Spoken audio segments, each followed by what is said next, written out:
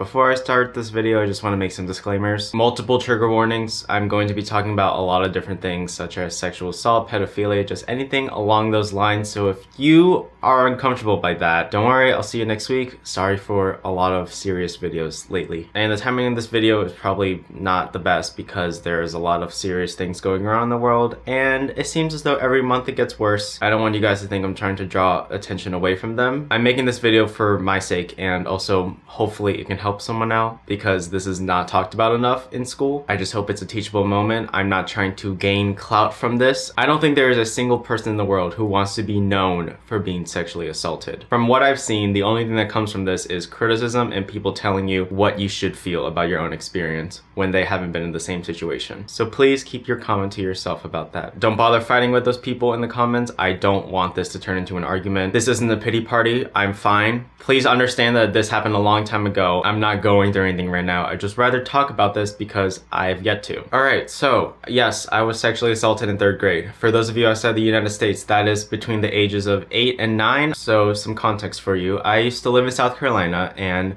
between 1st grade and 3rd grade, I had a next door neighbor who was basically my best friend. Back in my day, I don't know if people do it now, but I used to play out on the lawns. Every kid played in the front yard and that's how I ended up becoming friends with my next door neighbor. We would hang out, he would teach me how to play football, how to fish, how to find shark teeth, how to skateboard, just simple kid stuff, I guess. Basically, he taught me a lot of things that were fun to do as a kid. Our parents were friends with each other. I often went to his house to play video games, and I was friends with him for at least 3 years before this. Mind you, he was 5 years older than me at least. When I was in 3rd grade, he was in 8th grade, so that's a 5 or 6 year gap. So let that sink in for a second that story is about an 8-year-old and a 13/14-year-old. So one day he invited me to his house, and it was just a regular day. We were just playing games. His parents weren't home and he eventually invited me upstairs. It was just like a separate living room with a TV and some games to play. He pulled up YouTube back when it looked like this and showed me a video clip that was basically a satirical cartoon about the birds and the bees. Now, if you don't know what that means,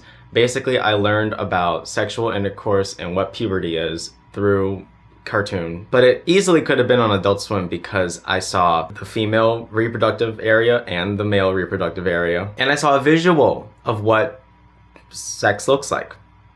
Now, I don't know about you, but in 3rd grade, I had no idea what those were. At that point, I still thought babies were made through a bird dropping by your window. So I had no idea what was going on, but because I was friends with him, I was like, this is fine. Everything's fine. One can say that I have been groomed by this person because it's safe to say I know this person, I have trust in them because we've done a lot of things for 2 years and he felt like a friend. But if you don't know what child grooming is, it is when someone, particularly older, builds trust with a younger individual in hopes of manipulating, exploiting, or abusing them for sexual benefit. This can also happen online. After that video was done, he asked, do you want to play Truth or Dare? I had no reason to say no. To me, Truth or Dare has always been fun. But basically, you can say this was Strip Truth or Dare, which is a game you play where each time you do something, you take off a piece of clothing until you're eventually naked. It was basically only dares. He started off by saying, give me a kiss on the cheek. Then he would do the same to me. And then he would say, take off your shirt. Then he took off his shirt. If my body language sucks right now, it's because I am very uncomfortable talking about this. Eventually I took off my pants, so did he. And he started touching me in that certain area. Then he told me to touch him in that area. So you could say, I've reached 2nd base at 8 years old. If you don't know what I mean by bases, it's a way of saying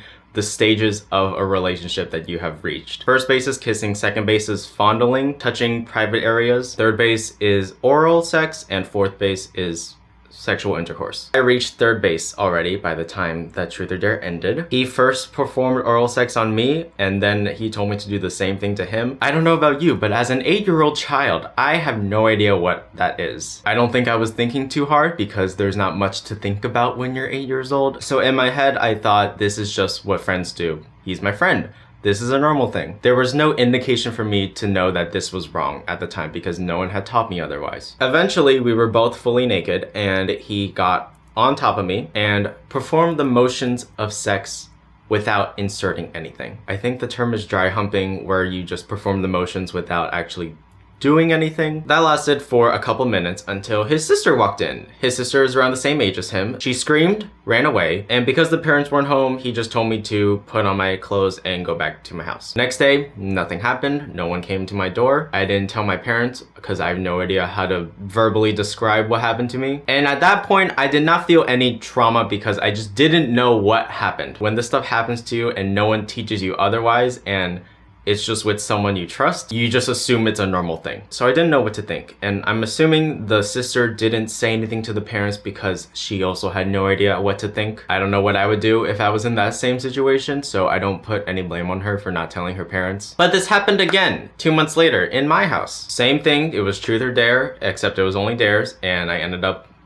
naked with him, and it escalated to the same level that it did the first time. After that, he was already going into high school, so I didn't really hang out with him anymore. So I didn't really talk to him. We just parted ways because at that point I would stay at home and play games online instead. And I'm assuming he found better friends to hang out with because once you reach high school, I don't think you would hang out with someone 5 years younger than you all the time. And I didn't tell anyone about this for 5-6 years. Until 9th grade, I told someone for the first time. It was my best friend, and she was completely worried for me because I told her exactly what happened. I didn't think about this for 5 years until 8th grade, where we had sex education, which by then I learned what sex actually was, but I didn't know anything about what a male and a male would do. They didn't really teach anything besides heterosexual sex, so I still had no idea what to think about my experience. And still, in 8th grade, I didn't know anything about what sexual assault means or what a child predator is or pedophilia. I didn't think anything about that until 9th grade, where I just told my best friend what happened to me. She was very worried for me, obviously,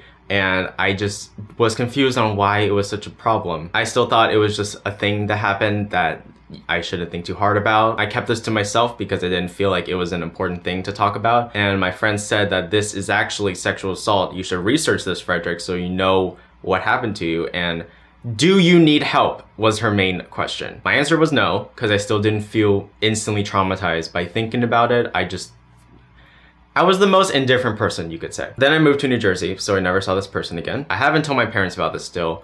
They do watch my videos though. And the reason why is because when I moved, I didn't see a point in telling them because we're not gonna see this person again. I just thought it would cause more trouble in our house because I wasn't on good terms with my parents because I recently came out to them. You know that story, we're fine now. And before anyone says that experience is why you're gay, Frederic, I really don't need that conversation because that is just completely false. So still didn't tell anyone when I moved because I had no friends basically. And when I found some people, I'm assuming they all thought I was just joking or lying about it because it is such a weird story that is so wrong. None of it sounds true because when I say it, it's the most casual thing that comes out of my mouth because I still don't know how to feel about it. They all still said like, are you okay? Like, was this traumatic for you? My answer was always, I think I'm okay. I don't see what was traumatic about it because I didn't feel any trauma at the time. And there wasn't really anything for me to do about it anyways because I wouldn't see this person ever again. You can't go to the police about this. There is no evidence. There was no evidence even when I was 8 years old. And I also didn't know how to report as a child. So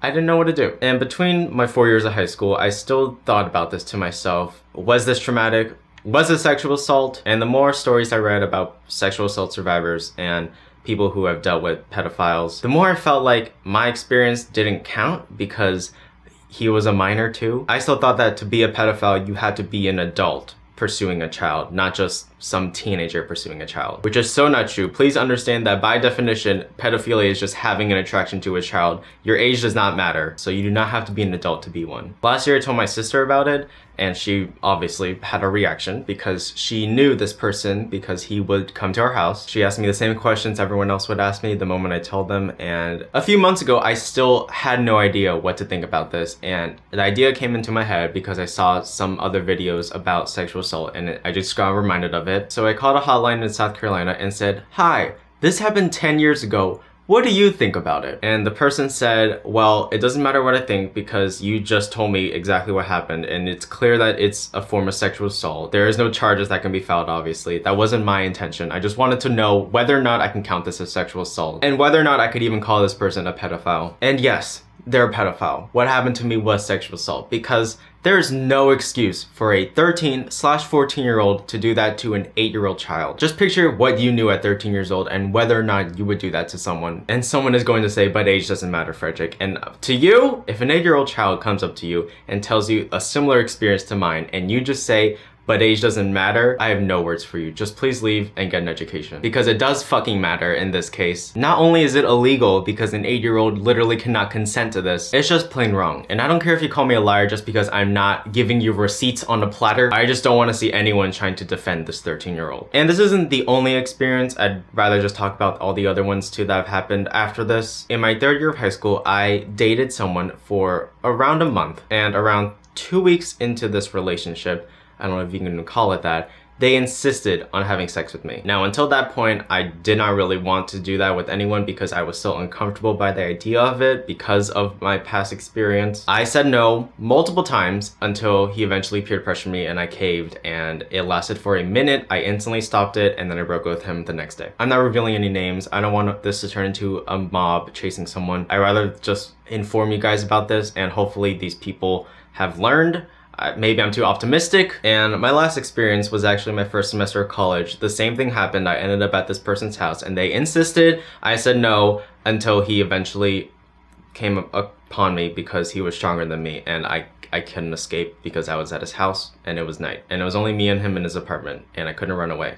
So that happened. Please be careful when you open yourself up to other people. Don't be dumb like me and go to someone's house alone. Make sure you have friends and codes to tell each other in case something bad happens so they know instantly to call for help. And if you're younger and you feel like something has happened to you online, or you feel like someone is trying to get you to reveal personal information, whatever situation you're in, just please don't send pictures of yourself. There are a lot of shitty people on the internet who try to pretend to be other people in hopes of getting information out from you. And this happened on our Discord server. So yes, I do feel a type of way about it because I'm partially responsible for letting this person enter my server and almost groom someone again. So if that person's watching, fuck you. And I'm sorry to anyone who has felt uncomfortable on my community just because another person decided to pretend to be someone else. That's all I have. Sorry I made like 3 dark videos about real life shit that's uncomfortable to watch. I know that's not my main goal on this channel. We'll go back to our regular program next week, but just I hope you guys know more about what these things are. You are not alone if this has happened to you. Do not feel ashamed at all. It is not your fault. To anyone who didn't know what these things are, you know now so that you can maybe prevent it from happening to you. I just know that if this wasn't as taboo as it is in school and more people who are younger knew about it because those people are specifically targeted more often, this wouldn't be as prevalent as it still is in this world because people are fucked up. So see you guys next week. Bye.